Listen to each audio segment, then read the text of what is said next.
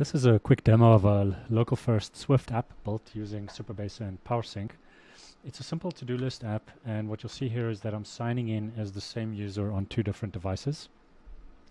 And I can go ahead and create a couple of, let's create one over here. I can create a couple of to-dos. And you'll see that both of those to-dos sync across the devices because I'm signed in as the same user. And you can also see that those two rows are synced up to Supabase. But what happens if I'm offline?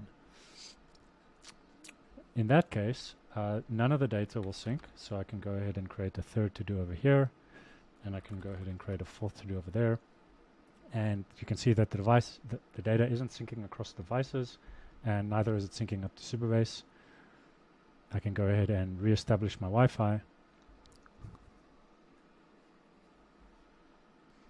And there you can see that the to-dos sync up across both devices. You can also see that the data is synced up to Supabase.